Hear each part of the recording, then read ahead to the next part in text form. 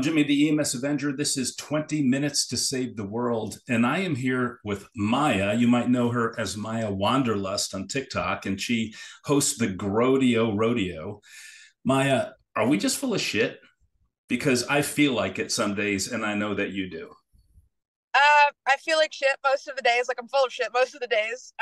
But I'm starting to figure out that kind of all of us feel that way. So we're all in like this little full of shit circle together. But I think that we experience it in greater degrees as content creators. And we've talked about this behind the scenes. I know you actually took a break from social media because you were really struggling with imposter syndrome. And that's what this whole thing is really circling around is struggling with imposter syndrome. So give me a little bit of background on how that started to become an issue for you. Um, so I think probably all of us within this field experience it. My earliest experiences were when I was much younger, but it has always been centered around a scholastic setting. I've never felt like I was smart enough to accomplish one thing or another, but magically I would always pull through it. And I just kind of attributed that to being a tenacious person. Also, somebody who just never gave up. I've always been very headstrong in what my goals were and things of that nature. Um, but college was very difficult because I always felt like I never knew what I wanted to do. And I was having a crisis every 3 to 6 months about, am I doing the wrong thing? Do I really want to do this? So I think that a lot of young people also experience it in that capacity because there is so much thrown at you very quickly in this world. And you feel so pressured to make a decision that day on who you need to be and what you need to be doing. Um, EMS was the first career choice that I ever felt like this is what I know I'm supposed to be doing. I immediately felt a draw, I felt a pull, and I have not wanted to stray away or find a different career path since. I've been doing this for 5 years. Um, but I always wanted to know how to do more. I always wanted to do more. So staying a career EMT, not that there's anything wrong with that. We love our very well versed EMTs who are committed to their practice and being the best level of care that they can be. But my goal was always to get to paramedic because I wanted to have a maximum skill set. I wanted to be able to help people in a greater capacity and do the most that I could do for the community and the people around me. But as I was going through schooling for all of those levels, because I did basic, advanced, and then paramedic, I always felt like, do I really know what I'm doing? Am I just winging it? Am I really doing the fake it till you make it uh, song and dance? Because a lot of the time, and I'm sure that somebody along the way, one of your mentors or many of your mentors also told you, hey, if you don't know what you're doing, you fake it till you make it because everybody is looking to you to lead the charge. And while that is something that we need to hold on to, right? Like we need to be able to stick to our guns and have the gumption to follow through on what we're doing. That can be really intimidating. And if you don't know what you're doing, that can be detrimental to you, your partner, and your patient. So I've always been kind of the same way that I've just had this drive to keep knowing more. Like I have never been satisfied with the information that has been given to me, which made me a really annoying student in EMT school and in paramedic school. And I had to be told, hey, can you just sit on some of this stuff and we can talk about it after class? I've always wanted to keep moving. And I have to believe that there's somewhat of a correlation between that type of personality and the simultaneous even contradictory belief that you actually know next to nothing, that you are faking it, that you are just a good test taker who happens to be able to differentiate between the likelihood of correct answers on a test. But in reality, when put to a pinch, you just really don't know anything because I feel like that a lot. And I feel like there are people struggling with imposter syndrome that bookend the phenomenon. There are the people that are coming in that are very intimidated by knowledge and struggle with knowing that they could actually potentially possess this knowledge that yes. and it becomes a huge barrier to them. But then there's people like us who are on the other side of it who actually don't believe that they possess all of this knowledge. And the people on one side of the spectrum are looking at us, probably looking at us as phenomenal educators and content creators and providers, where we're looking at ourselves like somebody's going to see through my bullshit at some point and call me out. And that was always one of my biggest fears, especially um, getting on TikTok. Like, Grodio Rodeo was never supposed to take off and be what it became.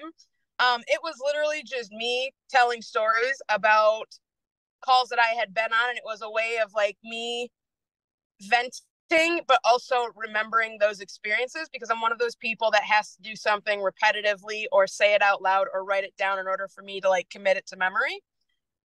So when Grodio Rodeo took off, I immediately started spazzing because I was like, I am not this like brilliant, all knowing paramedic that like I felt like people put me on this platform thinking I was. And I'm like, oh, they're going to find out I'm a sham. There's no way that I could live up to this expectation of what people really think I am. Because if you know me, on a more intimate level, you know that I'm a nervous wreck. You know that I'm spastic. You know that I have crippling ADHD and I can barely focus on one thought to the next. But I've also found that people are very forgiving. People do not expect you to be some A-list celebrity. They are completely okay with you being a normal, down-to-earth, relatable person. And that whole idea that there needs to be this facade that you put on a display of being somebody else is totally up here. It doesn't exist. I also cannot just absorb information that is being given to me. Like I've sat through numerous critical care classes and vent classes and all this stuff. And if I'm not using it, number one, I can't retain it. And number two, the first time it's explained to me, you might as well just be speaking Chinese. I need to read it, and I need to read it over and over, and then I need to do over and over. Otherwise, it's just no good. I just can't take it in. But the notion of us being this package deal that are all knowing, I think of myself as somebody that's just really good at explaining things at best. I do a lot of reading, and I'll write notes to myself and kind of teach myself the subject. And I may have known nothing about that the day before I talk about it on social media. And in those cases, I certainly don't come from a place of expertise. I just bring out data. But I think that a lot of people who are kind of on the far end of the spectrum, where they've started accumulating a lot of knowledge, really just see themselves as storytellers, or of accumulating information on one side and then regurgitating it on the other. I doubt that many people really look at themselves as a 5-tool player. Absolutely. I would tend to agree with you on that. To relate a story, because I really want to give hope to people out there who feel like they fall short. They see you out there telling these great stories, which I love when we get an episode of the Grodio Rodeo. It just makes my day. Or they see me teaching, and I think people feel like, man, there is such an obstacle between me and them. How can I ever get to that point? How can I ever reach this point where I'm not messing up anymore, where I'm doing everything right? And I wish people could see our mess ups, And I'm gonna relate a story. I feel like I'm almost obligated out of a sense of humility. So I made the change from 911 to pediatric critical care a year ago. They don't just throw you in the field so you can go start intubating kids. You have to go through their airway program, and we're getting to the end of that program, and they're running us through these drills and getting us to the point where we can go board before our medical director. And I ran one of my practice drills, and man, to put it the way they said when I was in the Navy, I screwed the pooch. I just got it completely wrong. And part of the reason is because I was thinking like a 911 medic. And so I came in there with my 911 tools and tried to fix the patient. And in 911, when the only tool you have is a hammer, like a BVM, then everything is a nail. And in critical care, we have all this technology and all these diagnostics. And they wanted me to live in that world, in that scenario. And I probably a little bit out of fear backed into what I knew, which was the BVM and my 911 experience. And that did not serve me well there. So I want people to see that on a daily basis, we revert back sometimes to our childlike mentalities. We get it wrong. We're still screwing up. In fact, the only reason why I do things well is because at one point I did them poorly. Absolutely. I would tend to agree. Especially for newer providers or when you get into a level of care that is new to you, right? I feel like we put a lot of pressure. I'm not going to sugarcoat it. There is pressure to be your best, whatever your best might look like. Only you know the metric and the gauge on that, right? But there is this crushing pressure that is associated with fear when you're in a new level of care or a new provider, that you need to be the best out of the gate. Prior to EMS, I was a cake decorator. I didn't know anything about medical care, right? But what is going to set you apart from your daily, I'm just here to collect a paycheck type of providers versus being a really good provider is your will and your drive to know and like know as much as you can and be teachable. Always be teachable. You will never know anything. And to relate back to what you were saying about having a sense of humility, I think having a sense of humility will take you a very long way in this field because the only way that we as providers get better is when people are sick and dying. If we're being very frank about that, people have to be sick. People have to be in need of us in order for us to learn, in order for us to do better as the medical field, as pre-hospital field, as in hospital field. Um, our line of work is taking care of sick people, and that's where our learning experience is going to come from. So yeah, we're gonna mess up. Yeah, we might not act quick enough, or we might not do what we needed to do in a fast enough fashion. But every single time you have an experience like that, every time that you get something that has the potential to bring you low, take that as a learning experience to take you high. Absolutely. You really have to embrace the wrong moments, those, and treat them like gold. I remember I was very new to the field, or I was a new paramedic, and I had only been a paramedic for maybe a month or two and had a respiratory call. And, when we're new to the field, it's so hard sometimes to navigate COPD, CHF, and kind of get to that point where you're really confident in which pathology you're dealing with. Absolutely.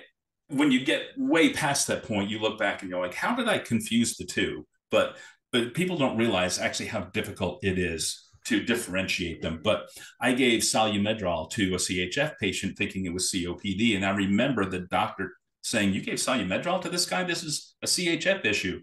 And he goes, bad choice. And I was like, oof, Mm-hmm.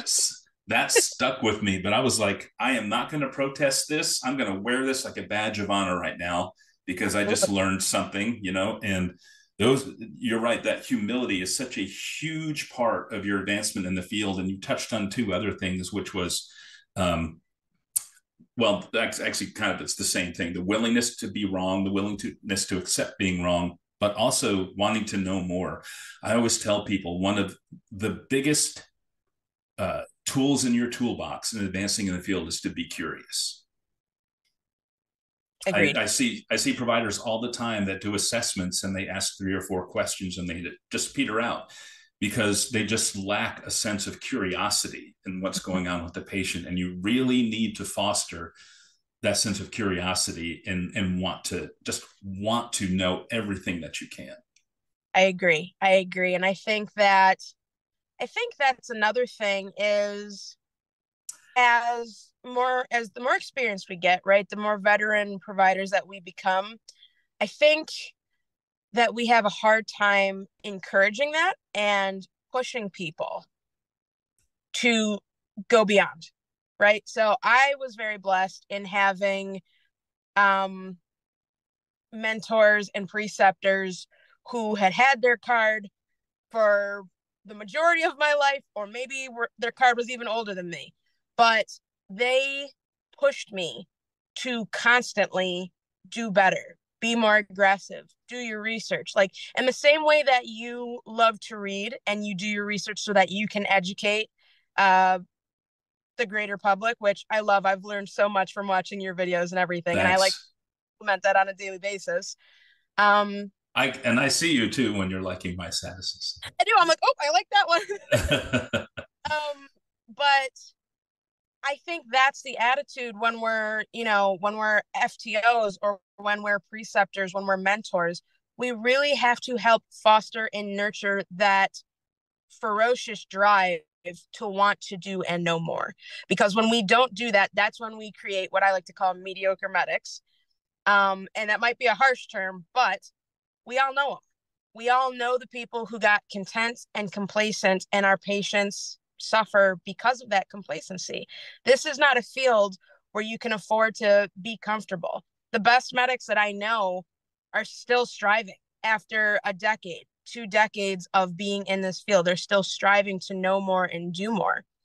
Um, I want to interrupt you right there because I don't want to lose this thought, because there's a double meaning to this is a field where you can't afford to be comfortable.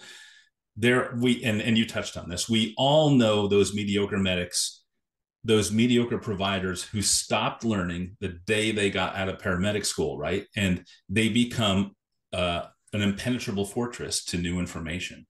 mhm. Not only does that affect patient care, where the patients can't afford them to be like that, they literally, from a financial standpoint, can't afford to be like that. Because if you are that, if you are this person who's unwilling to take in new information and to learn and grow and develop a sense of humility and culture, a willingness to accept new information and dispense with information that you've been told is wrong, then all you're going to be is a tool that a service wields rather than somebody in control of your own destiny, and you will be compensated accordingly. Yes, and that's perfectly worded the way you said it, and that is the reason why the entire field of EMS cannot progress to the heights that we need it to in order to do better for the communities that we service. Right? So it has always been a battle of, we're not compensated well, we don't have the tools that we need, we don't have the equipment that we need, we're running on bare bones, we're understaffed. Those are all huge uh, issues that contribute to the overlying umbrella issue as to why we can't progress. But we will not get those things, and we will not move towards those things if we as providers do not step up our game and show that we are deserving of those things. I'm not saying that we should be treated as bottom of the barrel first responders, but there is a direct correlation there between doing your best and receiving the best. There is a give and take relationship. Absolutely. And uh, what do you think is the key for people who espouse that belief? How can they create a downward flow towards people coming into the field and get them to accept that motivation and to get them to come out of paramedic school ready to learn more and do more and to stay fluid and porous? Um, to put it very simply, there has to be a level of self accountability, and you have to also be willing to take that feedback. You have to be in a mindset of understanding.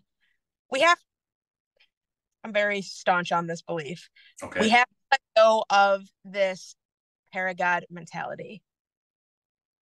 If you were the best, you'd be a doctor or you'd be a surgeon, right? There's a reason that we stay in this field, and there's a reason that we have seen people go beyond to the next level or a higher level of care or commit to being a lifelong student. You have to want that. And if you don't want that, I don't think that you're in this field for the right reasons. That concludes this episode of EMS Avenger 20 Minutes to Save the World. I was going to have Maya take us out with a story from the Grodio Rodeo, which she did, but the story went on so long and it was such a good story, I wanted to release it as a bonus episode. So that's what's coming up next. See you next time.